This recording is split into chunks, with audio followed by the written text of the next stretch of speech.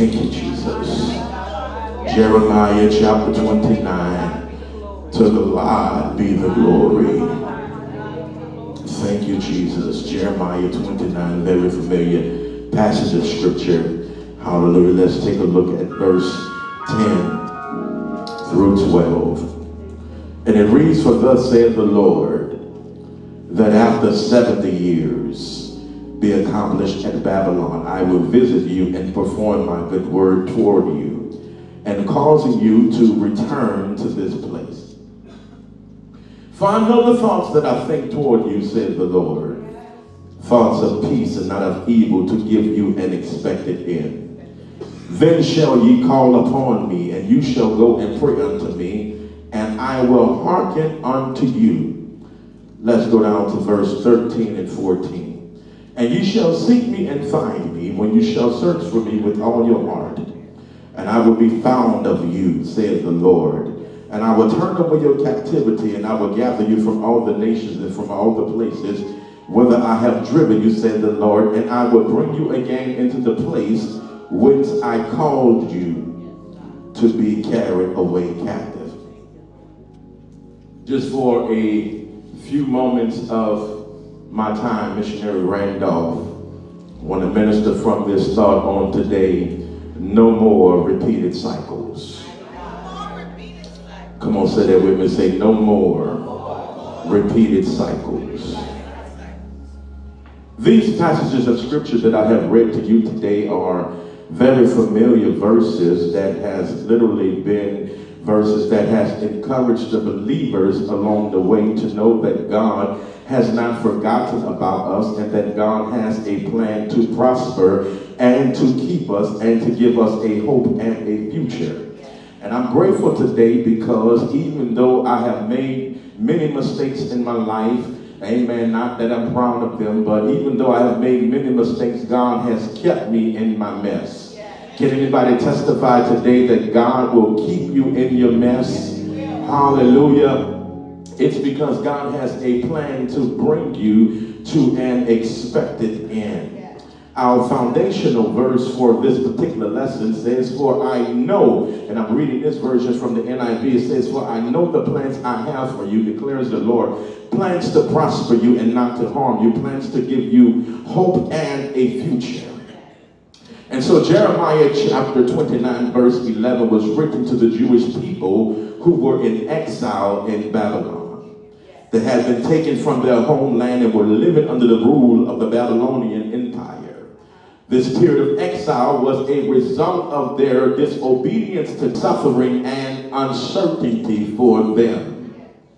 In the preceding chapters, the prophet Jeremiah had been warning the people about false prophets like Hananiah, who falsely claimed that the exile would be short-lived. Contrary to these false hopes, Jeremiah conveyed God's message to the people that the exile will last for 70 years. In this text in Jeremiah chapter 29 verse 11, it's a message of hope and reassurance, because as a people, we need a hope and we need a reassurance at times that God makes no mistakes and he has not left us, nor has he escaped us, but yet he is always there watching over us to perform his word.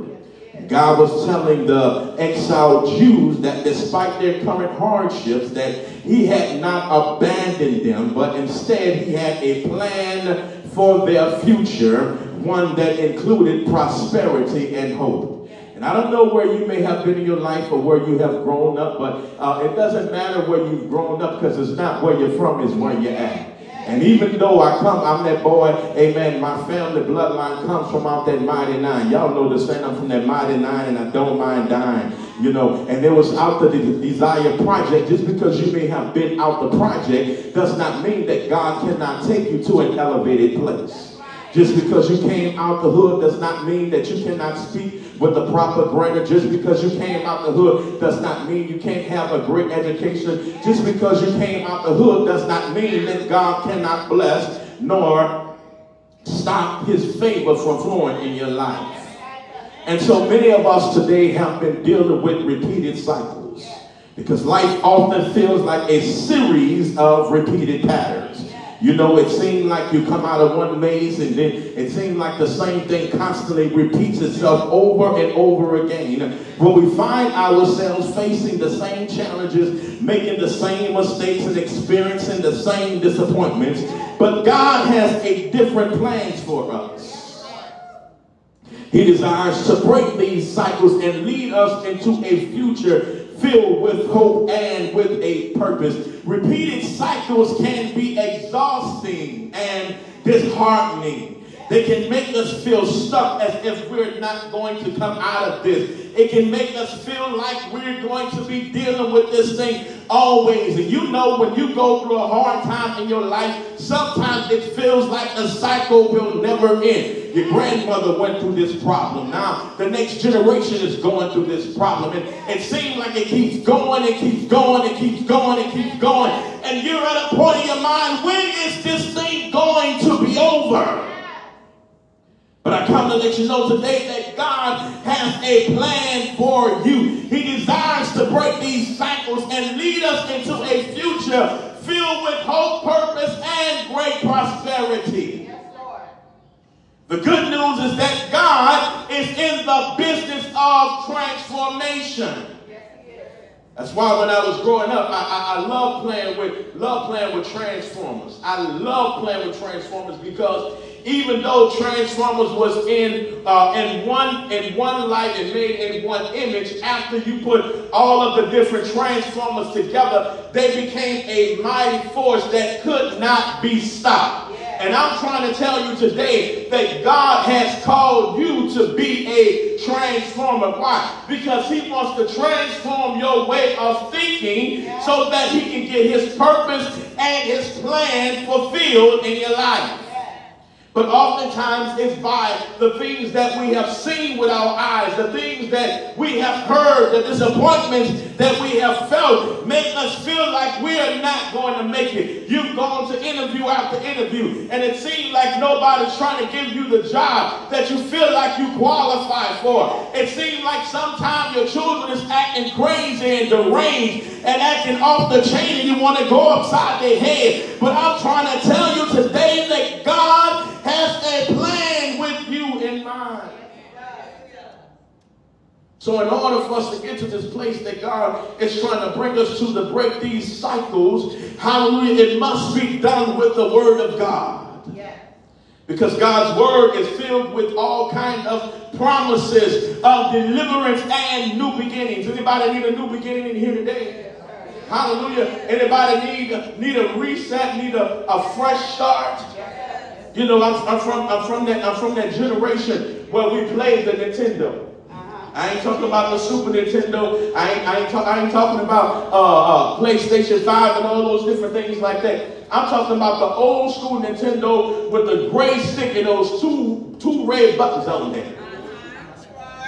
And I can remember when my mom when she first bought that Nintendo for Christmas, and we was playing Super Mario Brothers, and we was glued to the TV, and we had the joystick in our hand, and every time they tried to jump, you had the remote control, and you doing like this, and you doing like, why? Because you feel like you are helping the process, but the truth of the matter is, you don't have to move your hand to the right, or move your hand to the left. All you got to do is press the button. And I came to let somebody know, in order to break a repeated cycle in your life, all you got to do is press the button. Press the button and put a praise on it. Press the button and put prayer on it. Press the button and ask God to show up and show out in your life and give him the glory for the things that he's doing. Raise your hand and shout hallelujah.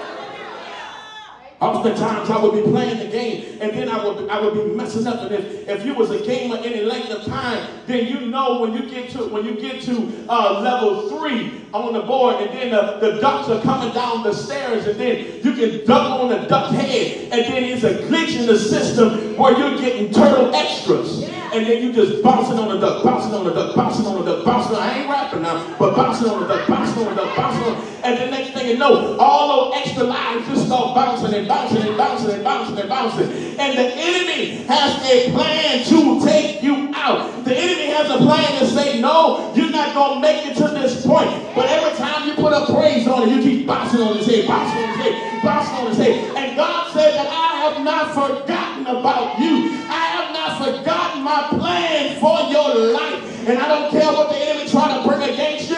I don't care what the naysayers say. I got a plan for your life.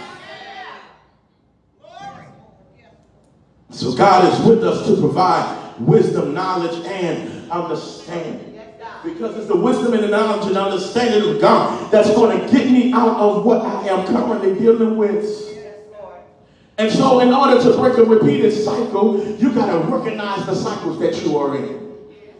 Yeah, when you look at your bloodline, you got to look at where the enemy has been defeating your bloodline over and over and over and over again. And then once you find out how he has been defeating your bloodline, now you know you got something to do to break the curse. You know people in your bloodline, they only make it to high school, they never go to college, and then you got that one person who breaks the cycle and they go to college. That just makes everybody go crazy. Why? Because you just expose life on a whole another level. Or when you got your family members who have been living on government assistance all their life, and then you get that person in the bloodline who going about their house, you're going crazy. Why? Because now you feel that you are able to accomplish more. The Bible is filled with all kind of promises that God wants to use to bring to pass his will in our lives, but we got to trust him in the process. We got to trust him that he's with us and ready to provide the wisdom and the power we need to break free. Yes, Lord. But it's only through the word of God that you will find the hope and the determination to break the chains that bind us. Breaking free from repeated cycles also involves a change of mindset. You can't act the same way you act when you're in the hood. Once you get out, you got to act differently. Why? Because so many times, and you can see there are so many areas that has been gentrified. Hallelujah. And you can see where great prosperity is, and where people trying to level you up and take you from out of your environment and bring you into something new. If your mindset has not been changed or conditioned, you're going to bring your old way of doing things back into a new situation. And now you got a repeated cycle. Generations and generations of people always going through divorce. You got to say, well, we're going to be the generation that's going to break that curse. Yeah, I don't care. I don't care when you messed up. I don't care when you failed. I don't care if you've been one who's gone through a divorce before. You can say, today this thing stops with me. Why? Because I'm making deliberate actions in order to become the best that God has for my life. You got to get to a point where you're letting go of past failures and embrace the new identity we have in Christ. With God, all things are possible, and he's able to do exceedingly abundantly above all that we can ask or think, according to the power that works on the inside of us. And so breaking free from repeated cycles requires action. Y'all ever heard lights, camera, action? Yeah, that's going to be the story of your life. Because y'all know how they say back then they didn't warm it down hot, y'all. When you make a change in your life and God starts shifting gears, hallelujah, baby, get your camera out, take all the pictures you want, take all the screenshots you want, because the person I used to be, I'm not that person no more. Why? Because God has placed me into a new found place of authority. Isn't it something how people will always remember your past? And God said, oh, I've been forgave them. Hallelujah. He said, I don't even remember that. But people say, oh yeah, you did this and you did that. And I go and I tell them, yeah, I've done it. I got the t-shirt and everything. Hallelujah. I got the hat. I got all the shoes to go with it. Yeah, I did it. I was guilty. I was wrong, but I'm not that person no more. Girl, he ain't no good. He may not have been good to you, but he's good for somebody else. Oh, Pastor, you about to get yourself in trouble today. Hallelujah. Girl, he ain't no good. He just a liar, a cheater, a deceiver, heartbreaker, and I don't want you back in my life. So I'm taking the house, the car, the kids, and the dog. I want it all. You're nothing. But y'all know the song. Y'all acting like I'm the only one listening to the radio. They may have messed up with them, but now they got a real one, baby. Why? Because a real woman will make you better. A real woman will make you stronger. I gotta clean up what I messed up. Started my life over again. Yeah, and that's how it be. God hit that reset button on your life, and people trying to figure out how you can be so committed to another, but you wasn't committed over there. It's because I changed partners. My mindset has changed. I'm seated in a new place of authority. Then I gotta embrace God's promises. That's point number 2. God's word is filled with promises of deliverance and new beginnings. He assures us that we are not alone in our struggles, that he is always with us, ready to provide wisdom and power we need to break free. His word is always there, giving us passages to come out of a rough place. And we can see throughout the Bible people who've made all kind of failures and made all kind of mistakes. But I come to let somebody know that you are not the mistakes that you have made. Yeah, you can be free from the mistakes you have made. Sometimes you got to deal with the residue of the mistakes you've made, but all you got to do is keep living and watch God change the narrative. Embracing God's promises requires faith and trust. We must believe that God is who he says he is and that he will do what he has promised. This means letting go of past failures and embracing a new identity we have in Christ. It means believing that we are more than conquerors than him who loved us. And as we stand on God's promises, we will find the strength and the power to break free. Yes, Lord. Thank you, God. I don't want you to raise your hand today, but there are some of you in the building and here today you was behind bars. Yeah, I was behind bars, not because I committed a crime. Well, I did commit a crime because the license was suspended. Yeah, I broke the crime, hallelujah. I did, and they handcuffed me, put me in the car, hallelujah, missionary deal, and they brought me down to OPP, and they put me in the cell, and they closed the doors, and I said, Lord, help me in here. And they had so many people in the room, and I'm like, how am I supposed to use the restroom? They got the man sitting on the toilet, Jesus. People laying all on the floor because population is so deep. How am I going to get out of this? And God said, watch how my favor work. And his favor worked. I didn't even stay up in that 24 hours. And then the second time I went, I said, Lord, help me, Jesus, I'm going to jail with a clergy collar on. On the way to this church. Yeah, on the way to prayer tower for a jurisdictional meeting. Soon take the bird and come get your son out of jail. Yes, sir. And I found favor and they let me out again. Yes, but I still ain't take care of them license and they pulled me over again. I said, Lord Jesus, yes. A repeated offender. I'm leaving the church for choir rehearsal. Coming, going to get some Popeye's chicken, driving in Atlanta. And 9 cars pulled me over like I was a convicted felon. Step out the car. I said, please don't do this to me, please. Brother Cameron pointing all kinds of hands and fingers towards the people. I'm like, Lord Jesus, please don't do this. Don't do this in front of my children. And they brought me down to the jailhouse. Hallelujah. And they let me stay on the phone the whole time I was in there. And I still didn't get it right. They took me to jail again.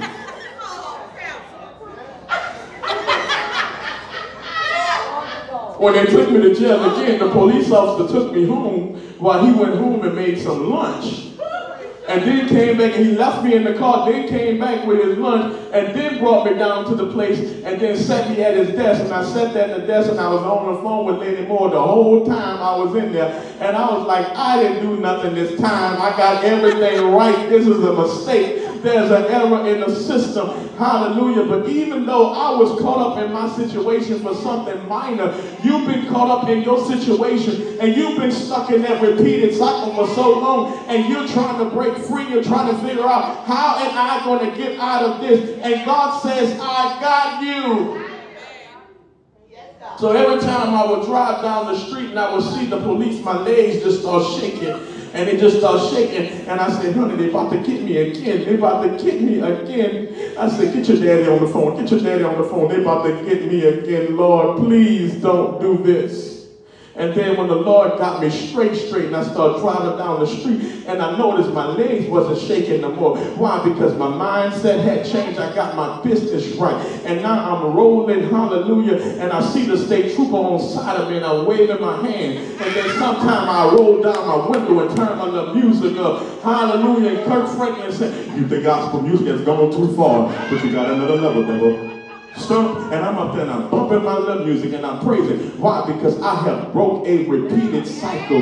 You don't understand how cycles come to keep you in bondage and how cycles come to keep you stuck in a situation. But when you get to a place where you say, God, it's no more I, but the Christ that lives on the inside of me. He whom the Son sets free is free indeed. Somebody shout, I'm free. Praise the Lord, I'm free.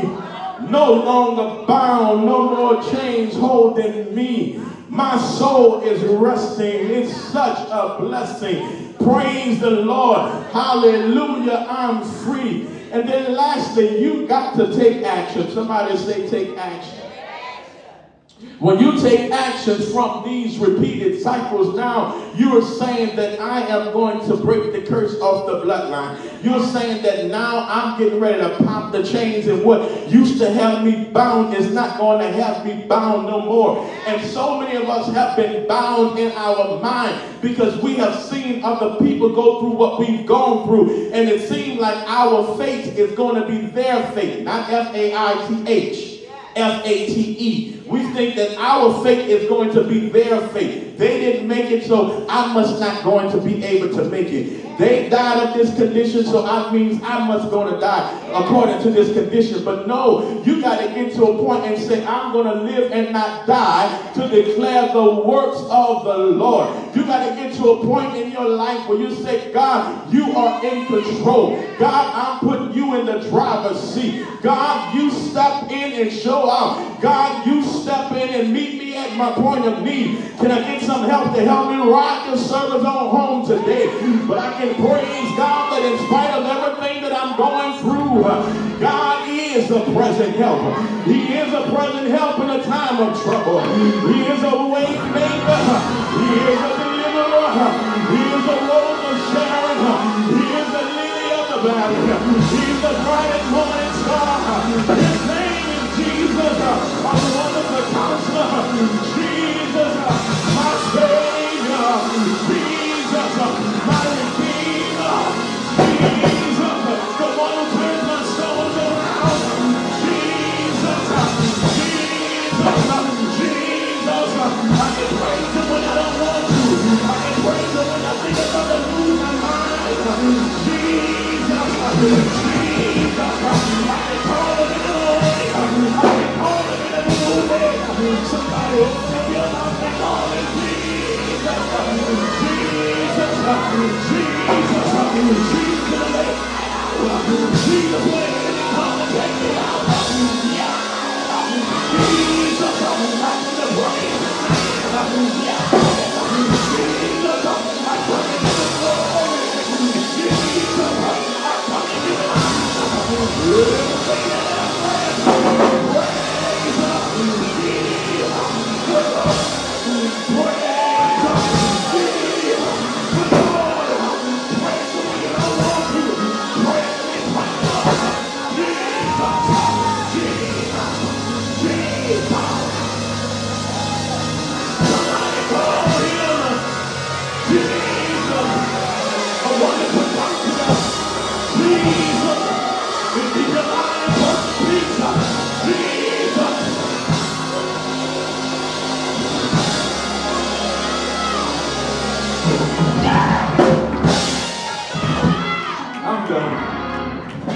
Lord, we thank you for your word today.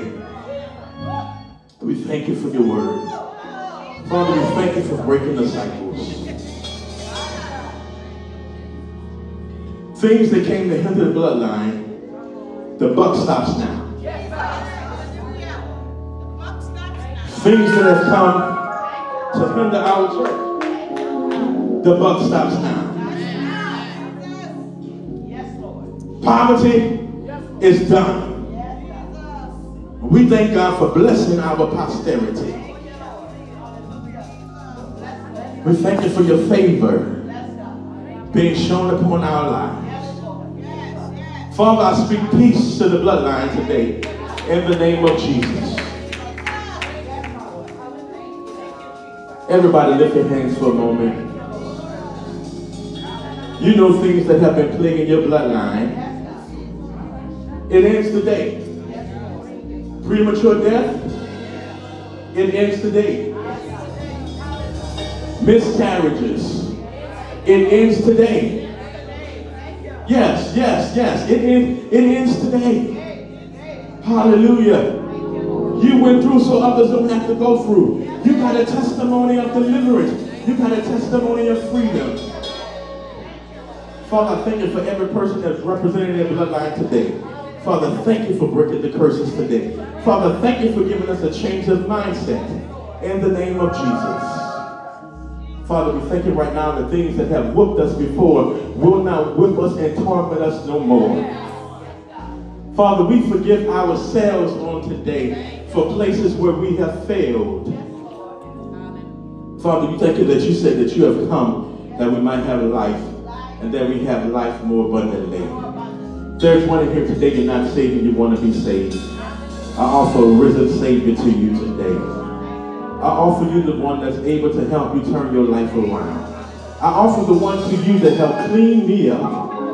Hallelujah. Places where I failed. Places where I've been a disappointment. I'm not a disappointment no more. Hallelujah. Hallelujah.